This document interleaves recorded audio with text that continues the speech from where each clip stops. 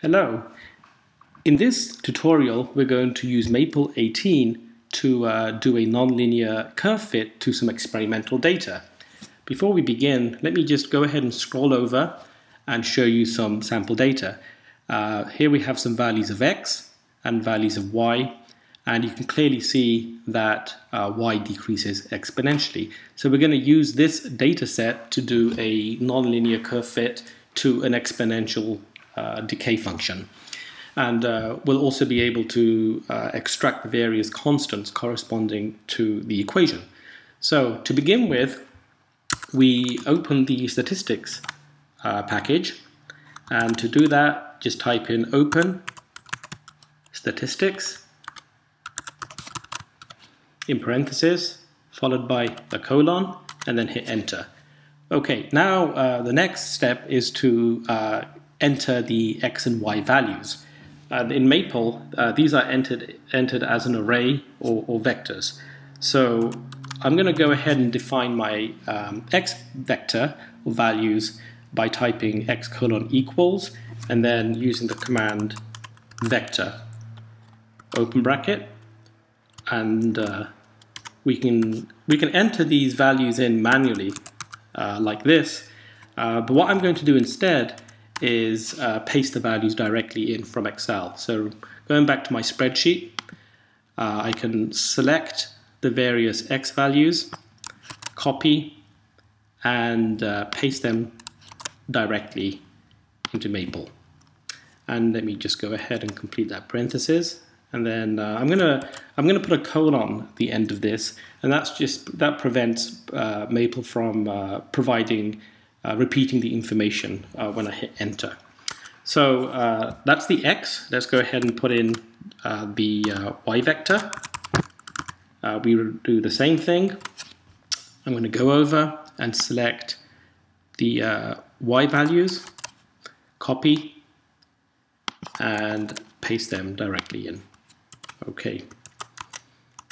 Now we have our array of x and y values. The next step is to enter the relevant equation. In this case, it's going to be an exponential decay function. So I'm going to define this expression using f colon equals. You could use a different letter. It doesn't have to be f. But let's go ahead and write the equation down. Now there are two coefficients that we're going to need, and I'm going to just call them a and k. So a times the exponential minus k, I'll use small k, times the x values. Now I'm not going to put in the big X here because that's just an array of numbers. Instead I'll just call it t. And so once we've entered the equation, hit enter, and we're ready to do our fit. So in order to do the fit, we use the nonlinear fit command. Okay, and so we're going to fit our function f, and we're going to use x and y, those array of numbers, and also define our variable t. So once I've entered all this information in, you can clearly see that Maple has done the fit and given us the values of a. Values of a are right here, the best fit value, and then this here is going to be our k. Now it's often useful to visually see what this function looks like and how it compares to the data. So I'm going to go ahead and plot this. Instead of using the plot command, I'm just going to right click on this and then just select plot and 2D plot. And so it will show us the nice exponential fit curve. So I'm just going to go ahead and just modify the axis properties a little so that we can see it a little better when we compare it to our data. So the horizontal axis range from 0 to something like 14, and then our vertical, we can go ahead and take it from a minimum of 0 and a maximum of, let's say, 200. And then just hit OK to that, and we can clearly see our graph here. Now, we would like to compare this or superimpose our data points on this just to see how well that curve fits our data. So in order to do that, what I'm going to do is generate a separate plot of the data and then add that data to this fitted line.